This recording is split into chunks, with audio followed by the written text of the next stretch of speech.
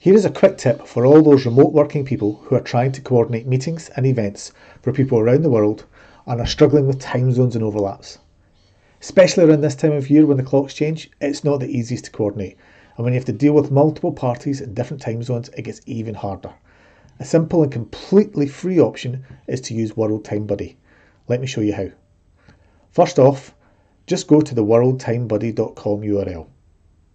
Then add in the locations that you want. We've recently been working with teams in Bangalore and Dublin, so let me show you how you can add them in here. Simply look up Bangalore, and it shows that it's 4.5 hours behind. Then add in Dublin.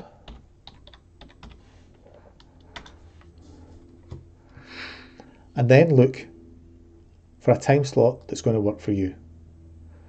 So for example here, we've got 6 o'clock in Melbourne, 1:30 in Bangalore, and 9 AM in Dublin. What's really cool about this is that you can also change the date that this is going to be. And as I said, especially around now when clocks change, that can be incredibly handy. So here, let's move this one now to the 15th of October. And we can see that this has changed now to 6 o'clock for Melbourne, 5.5 hours behind is Bangalore, so it's 12:30 now, and Dublin's now 10 hours behind, so it's now 8 in the morning. Once you are happy with your choice, simply add this to your Outlook or Google Calendar with a click of a button.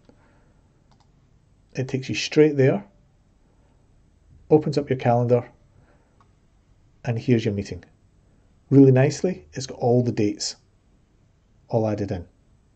Add in the guests, hit save, and you're ready to go.